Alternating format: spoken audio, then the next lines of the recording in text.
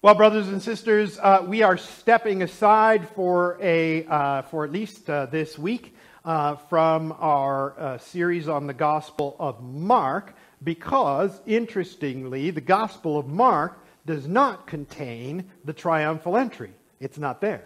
And that is, of course, not because Mark is inaccurate or incomplete, but rather that this was just not one of the stories that God particularly laid on Mark's heart to include in his gospel, and so instead we have it recorded elsewhere. In this particular instance, we are going to look at Matthew chapter 21, the beginning of Matthew chapter 21, verses 1 to 11, to look at the triumphal entry. And I know the screen is in the 2011 version of the NIV. The Pew Bibles are in the 1984 version of the NIV, and I'm going to read to you from the English Standard Version. My daughter really likes the English Standard Version, but that's not why I'm choosing it, because I think it's a pain in the butt sometimes, to be honest, the English Standard Version. It's a little awkward in its phrasing. But that being said, there is a particular thing in here that we need to talk about because it is important to the Gospel of Matthew, and it shows up in the English Standard Version but doesn't really show up in the New International Version. So, we are going to read, you're going to hear something different than you see no matter what, unless you have an English Standard Version Bible with you. So, this is the story of the triumphal entry. Now, when they drew near to Jerusalem and came to Bethphage, to the Mount of Olives, then Jesus sent 2 disciples, saying to them, "Go into the village in front of you, and immediately you will find a donkey tied and a colt with her. Untie them and bring them to me. If anyone says anything to you, you shall say, 'The Lord needs them,' and he will send them at once." This took place to fulfill what was spoken by the prophet, saying, "Say to the daughter of Zion, behold, your king is coming to you, humble and mounted on a donkey, on a colt, the foal of a beast of burden." The disciples went and did as Jesus had directed them. They brought the donkey and the colt and put on them their cloaks, and he sat on them. They brought the donkey and the colt and put on them their cloaks, and he sat on them. Most of the crowd spread their cloaks on the road, and others cut branches from the trees and spread them on the road. And the crowds that went before him and that followed him were shouting, "Hosanna to the Son of David! Blessed is he who comes in the name of the Lord! Hosanna in the highest!" And when he entered Jerusalem, the whole city was stirred up, saying, "Who is this?" And the crowd said, "This is the prophet Jesus from Nazareth of Galilee." The word of the Lord. Amen. Now, there are some contextual things that you need to understand about the times in which Jesus lived. And some of you will no doubt know this. I know Mrs. V teaches all about Roman culture and about the times in which Jesus lived and following with the early church and so on. So she's got this nailed, and probably a lot of you do also.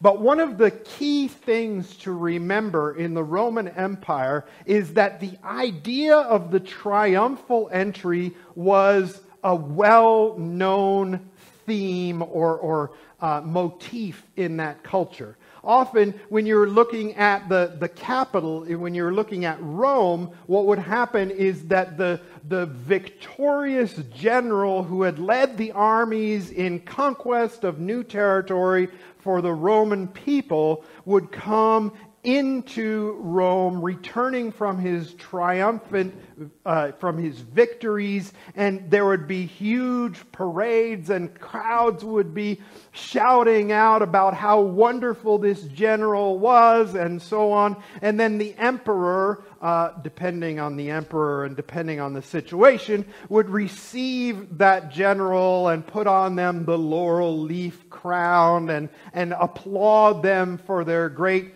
victories and so on and so forth. Now, of course, part of the danger with that is that the general, and this is something that especially later Roman emperors realized, that the popular, the conquering hero who returns into Rome always has the opportunity to perhaps crown himself emperor and take over by force the empire.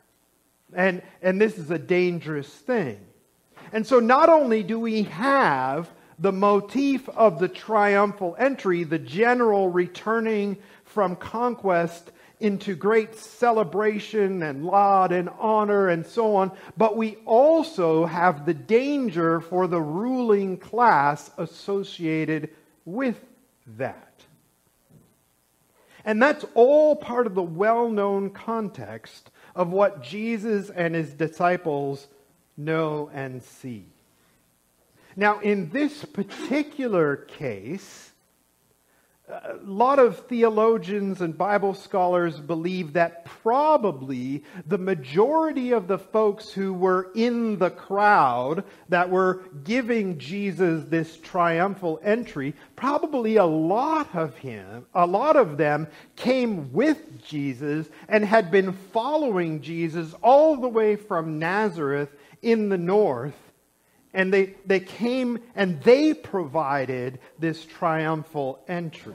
This is probably a large portion of the crowd. That's why in Matthew, the people of the city say, "Who is this?" in verse 10, right? And the crowds said, "This is the prophet Jesus from Nazareth of Galilee." The crowd that gives Jesus the triumphal entry knows who he is. He has, in a sense, conquered Nazareth.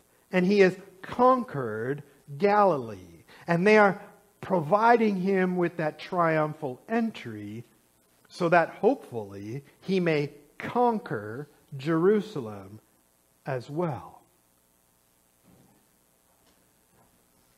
But we need to remember then, too, that the Pharisees and the religious leaders who in the Gospel of Mark we see a number of times send spies up to Nazareth and Galilee to check out what Jesus is doing, those same people are the religious ruling class in Jerusalem too. And so they're seeing the triumphal general come in, and they are afraid for their own power. Now, we need to note a couple of other things. And you may remember this, or you may not, because I don't remember everything that my pastor says in a sermon, and I'm the pastor. So that's embarrassing sometimes. Anyways, one of the things we need to highlight is that Jesus calls the disciples to go ahead and get the donkey and the foal of a donkey, right? Now, Matthew is very, very, very focused on proving to Jewish people that Jesus is the Messiah, the Son of God, the one who was prophesied before. And so over and over and over again throughout the Gospel of Matthew, you will hear Matthew say something like, "This took place to fulfill what was spoken by the prophet." Verse 4, you can see that in this case, right? So, the prophet said, "Say to the daughter of Zion, behold, your king is coming to you, humble and mounted on a donkey, on a colt, the foal of a beast of burden."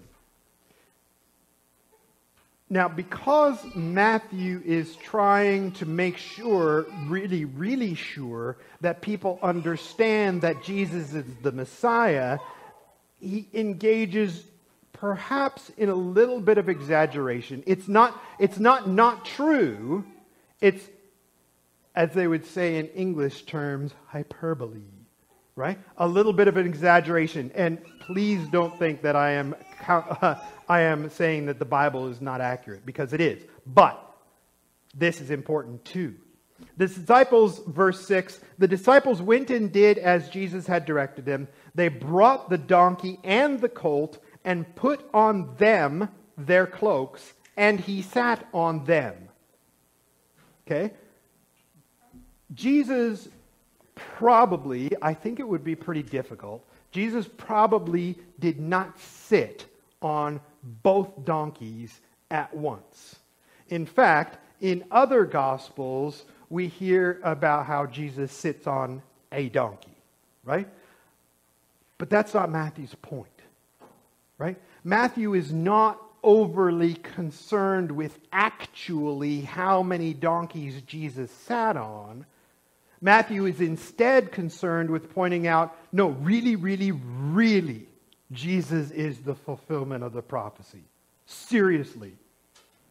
Right? Don't ever doubt it. So if the prophecy includes 2 donkeys, then Matthew's going to include 2 donkeys. Not that it's not true. There were 2 donkeys. But he exaggerates a little bit, perhaps, to make the point. See, this is one of the things that we always must remember about the Bible. The Bible is true. Capital T, capital R, capital U, capital E. True. But our perceptions of what true is are a little bit skewed, a little bit messed up. When we think of true, we often think of history books that try and record all of the facts. Okay? But that's not the arbiter of true. That's not what true is necessarily. See, poetry is also true. Good poetry, that is. Right? Fiction is also true. All kinds of stories are true in bigger ways than a history book. Now, it is obviously very true that Jesus came in on the donkey. It is very true that Jesus came in with this triumphal entry. It is very true that all of this happened to fulfill what had been called on before by the prophet. This is all true. And Matthew wants to emphasize that. Why does Matthew want to emphasize how true all of this is? Because the triumphal entry matters. It matters.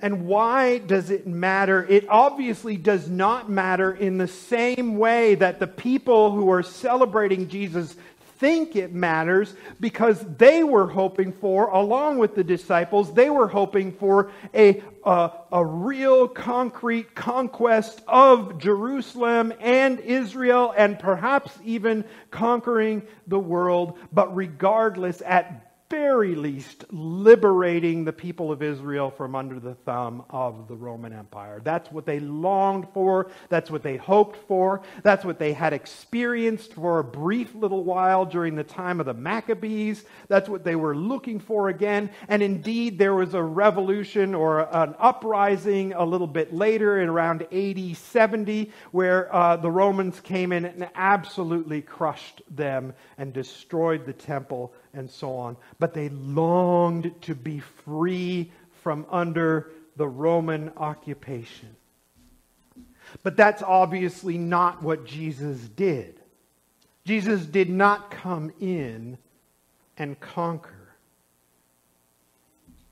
But instead, he came in and conquered an enemy far bigger.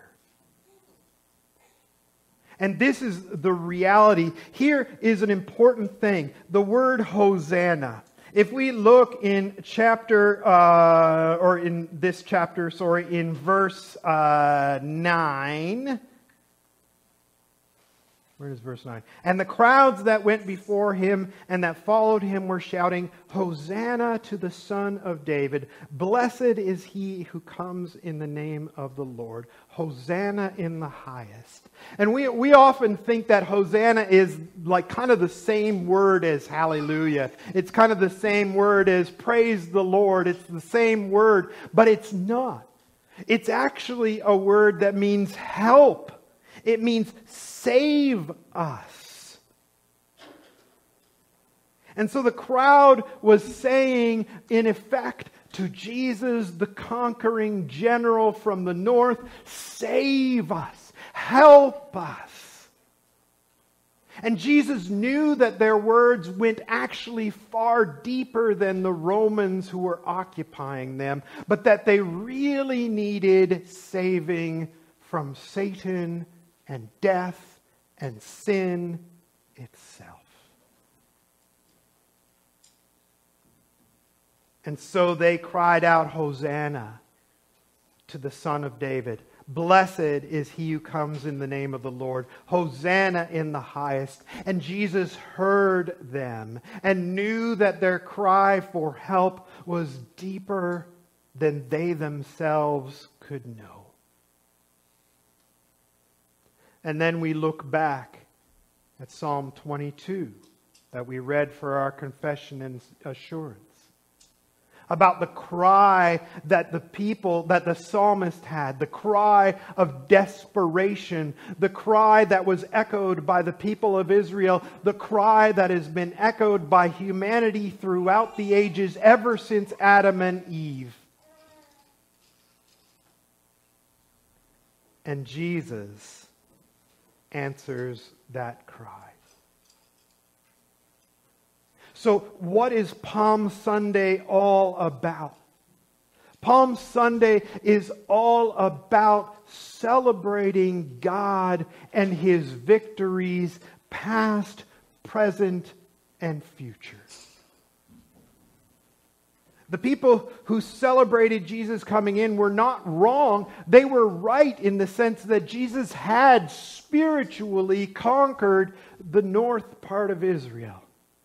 And they were not wrong. Jesus was going to conquer sin and death and Satan.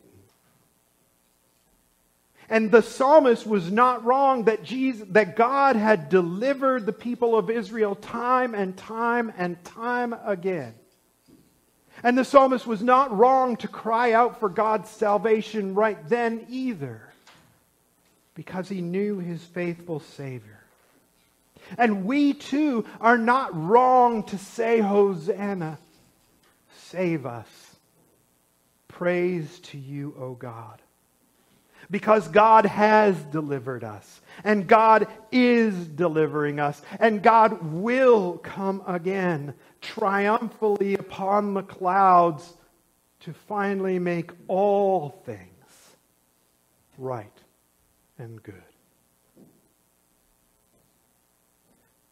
The people of the triumphal entry did not know fully what they were praising God for, or even what they were asking for help for. We don't either. But we do know, just like they did, that God is our deliverer. Always. Past, present, and future. Let us pray. Father in heaven, thank you so very much for your Son, Jesus Christ, and for His triumphal entry. It seems from a human perspective to be such an odd and tragic way for this last week of Jesus' earthly life to begin. For Jesus to come into Jerusalem with a triumphal entry, only less than a week later to be crucified as a criminal. But, oh God, we see. We see, because of your Holy Spirit, because of your Scriptures, because of the testimony of Matthew, because of the truth of your word, we see that your deliverance is sure and strong and true. Yesterday, today, and forever. O God, let us take comfort in the remembrance of your deliverances in the past. And let us take comfort in the reality that you are delivering us even now.